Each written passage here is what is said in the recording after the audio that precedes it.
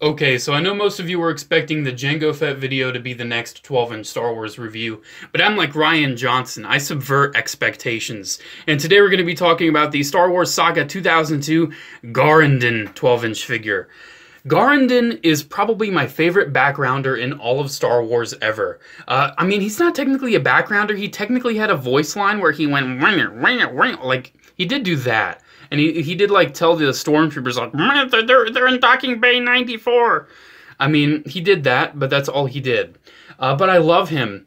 I love how he's a long-snooted Imperial spy guy, and his design is amazing, and he's really creepy and cool, and he got an amazing 12-inch figure. So, if you don't know me, I love 12-inch Star Wars figures, and I love Garindan. That has also been established. So I was so happy when I finally got the 12-inch Garindan. Moving the cloak off to the side, you can see that his garb is very Imperial-like.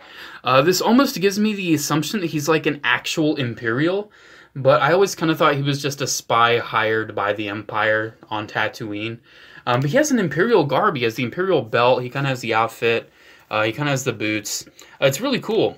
While he's kind of undressed like this, let's talk about articulation. He has very nice ball joint at the head. You can get all the range you want there. Ball hinge at the shoulders, ball hinge and swivel at the elbow, just swivels at the wrist, just a swivel at the waist there, and it's kind of hindered. Pretty standard articulation for the hips, very tight as well.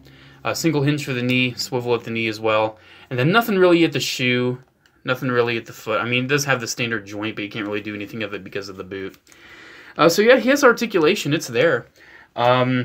He also had one accessory, which is, of course, his little communicator. I mean, he needs to, you know, tell the Empire, hey, they're gonna be here, man. You gotta get here quick, dude. They're gonna be here. Oh, what do you hear? You hear a little. Sorry, I just. Yeah, they're gonna be here though. Okay, that out of the way. Let's talk about his tunic, because it's a really interesting material. You can kind of see on the camera, it's not like a standard fabric. It's kind of coarser. It's not as rougher and irritating as sand, though, but it is kind of a coarser cape. It does allow for it to sit very nicely over his head, and I really do enjoy how it sits on his head there. Looking at the head itself, though, you can see how it's wrapped up. It kind of looks like Scarecrow from Batman right there with the tie. I really do like that. His goggles look so cool. Let's zoom in here, because I love this guy. I'm so happy I made a video on him. His goggles look so cool.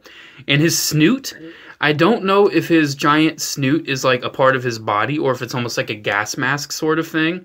I'm sure someone knows. But it looks more like a mask almost, like his snout is actually in there. But still, super cool design. Man, this design is from 1977, and to this day it is still absolutely stunning.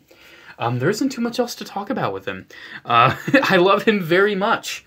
Let's see if we can get him in the most uncharacteristic action-oriented pose I can, because, I mean, it's Garindan, dude.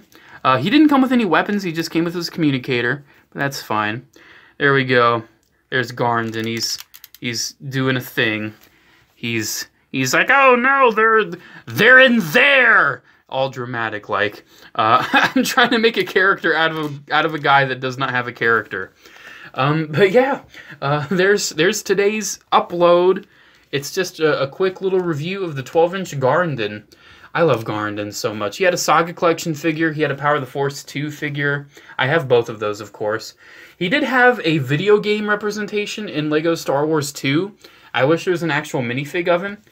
I would just love all of the Garindans ever, please. He is my favorite boy. Honestly, this is pretty proper.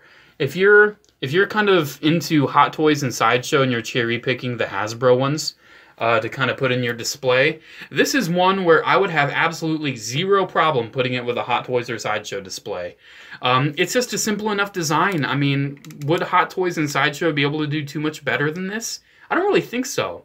But yeah, I'm pretty much rambling, so the video is of at least a sort of decent length. I'm gonna end it here, though.